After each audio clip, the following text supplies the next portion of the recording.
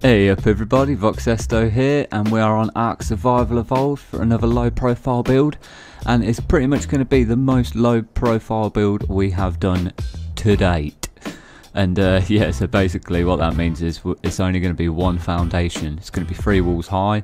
You could use it as a starter base, you could build it out of wood. I'm going to build it out of stone. You could also convert it to metal and use it later date for sort of like a refining outpost sort of thing. So without mucking about and just talking nonsense, let's get stuck in.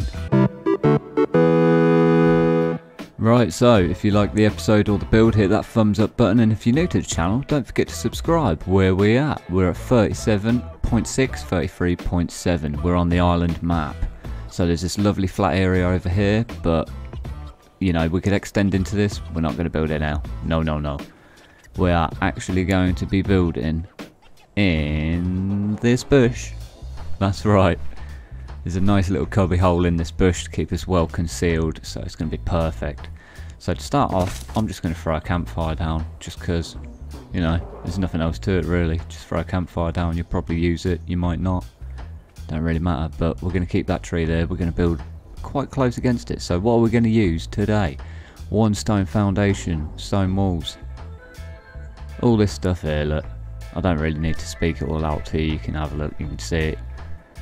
Only 1 smithy though. I've put 2 there because I'll probably place 1 wrong. Couple ladders, more on pestle, ceiling, beds, stuff like that. Obviously you can use more on pestles than this, or less, or even more beds or less. It's up to you, but all the other stuff like 1 foundation, that's all we're going to use. So let's slap that down here. I will also put all the mats and that into the description below, so you can check out how much you need to have exactly everything I put into this one. So we've got door frame, wallage, and then before we go any further, we're going to put a smithy down, because we can sneak one in here quite nice. Now when you're doing this, 2 things to remember.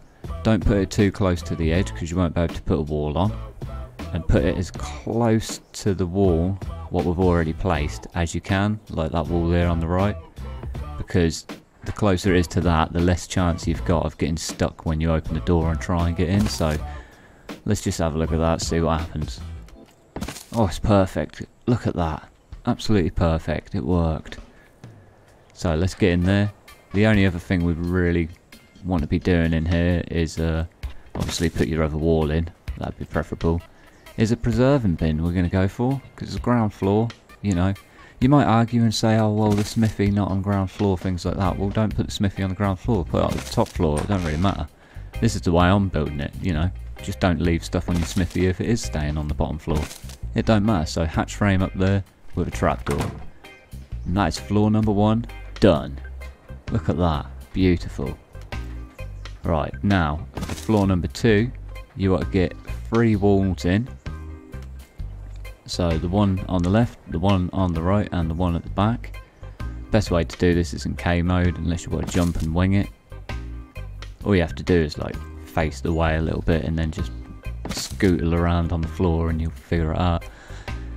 But on this floor we're going to do forges, because I think it'd be pretty funny to actually access it like via hatch frames, because you don't need to actually go on the floor itself.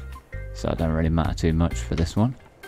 So get one into the corner, as far into the corner as you can, just like that, but make sure it's not intruding through the wall.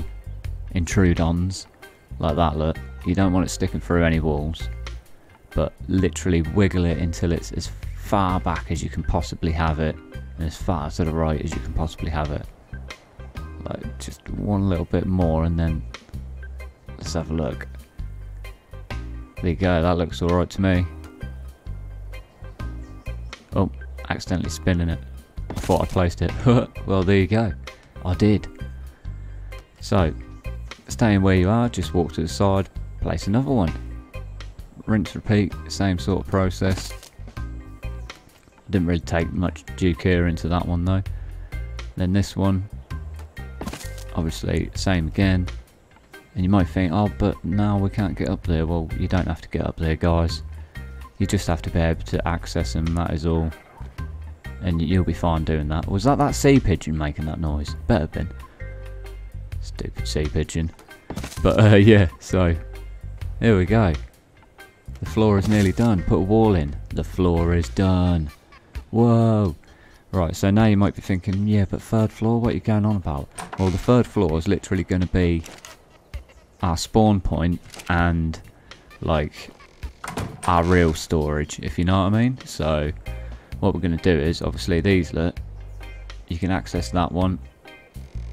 Sometimes you can't access one. Sometimes you might play some lucky and be able to access all 4, but you can access all 4 from above, so it don't really matter too much about below. But yeah, so what we're going to be doing is, because it's only our spawn point and our proper storage, sneaky storage upstairs, we're going to place ladders here, and then every time you log off or leave the base, just destroy the ladders, and always keep a spare set of ladders up there. So go up your ladder, get a hatch frame out, pop it down. Just like that, look, there's nothing else to it. Why is my GPS out? Seriously, this GPS just loves popping out of my pocket. It's like I'm sponsored by it or something, I don't know. So 3 walls, just like that. Right, so once your 3 walls are down, you want to get a bed as far into this corner as you can. Now you may have a little bit of trouble wiggling, because obviously it's a hatch frame underneath and it does cause a little bit of a problem. You can't naturally place them where you usually would. But once you've got one down and it's in a happy spot, obviously keep that spot stuck and spam all your other beds. I mean, put as many as you want in there, guys, it's up to you. You know how sleepy you're going to be. I don't know how tired you are. You might need 50 beds. But yeah, so mortar and pestles. We'll just creep one under the bed there, and then you should be able to just crawl like that. Pop that there. There you go. That's 2. And we want to be putting, you know, you want to put at least 5 up here, because then that gives you 60 slots, if I'm right, of storage space, because you can put anything in a mortar and pestle, it doesn't really matter. And I think they're 12 slot each, so 60 slots, kind of like having a smithy up here. I know they're 75, but in such a small space, it's just nice like this. So there you go, last mortar and pestle, lovely job. Obviously we've got a ceiling above us as well, so that's there. Oh, I don't actually think, yeah, I think I skipped that bit. I must have skipped that bit. But yeah, so if you try and enter this hatch from here, this is the only tricky bit, guys. You have to get used to it. It takes a little bit of a wiggle and a jig and a jive, but it's completely possible.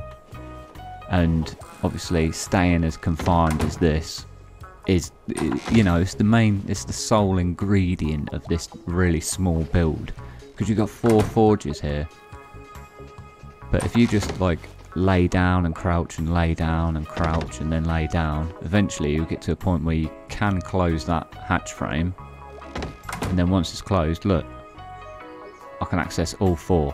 Now, you know, tread carefully, guys. As soon as you light them, you've got to jump out of there as quick as you possibly can, because it will just set you alight. You just burn down. But yeah, so that's pretty much it, guys. I mean, there's not really much else to say about it other than a door up here, and you're good to go. It's only 1 foundation.